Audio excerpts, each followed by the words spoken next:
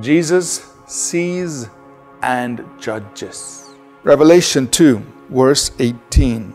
And to the angel of the church in Thyatira write, These things says the Son of God, who has eyes like a flame of fire, and his feet like fine brass. This week we are looking at the introductions of Jesus, the way he introduced himself as the risen Christ, the exalted Christ. And to the church in Thyatira, he introduces himself as the Son of God, who has eyes like a flame of fire and his feet like fine brass. Why does he zero in on these aspects?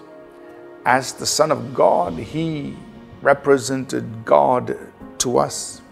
He enables us to know God. He is Emmanuel, the God with us. But then he points to two aspects. He says, I've got eyes like a flame of fire. Eyes like fire. Fire purifies. Fire refines. Fire tests.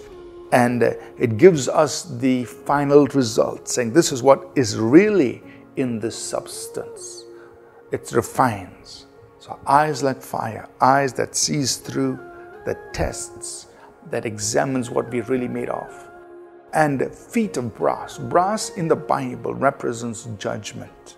And so he says, I have feet of brass, meaning I judge, I crush underneath my feet everything that is not of the Father, that is not of God.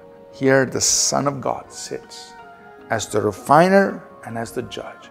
He sees through things and he judges things. And this is our risen Christ. When we understand, or when we think about Jesus today, here's an aspect that we must remember about him, that he has eyes like fire and feet like brass. He sees through things, he examines things, and he judges things. He puts them down under his feet. And we walk, therefore, with holy reverence, knowing that we serve such a Jesus. This is who Jesus is. Nothing is hidden from him. Nothing can be covered before his eyes. And he will judge everything that is not of the Father. So let's walk in holy awe and reverence of this risen Christ, the Son of God, who has eyes like fire and feet like brass. Let's pray. Let's exalt him. Lord Jesus, we exalt you. We acknowledge you are the Son of God.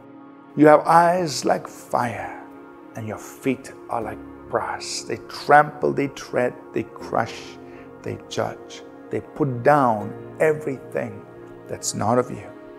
Help us to walk in holy awe and reverence of the risen Christ. In Jesus' name, amen. Thank you for tuning in to Living Supernaturally.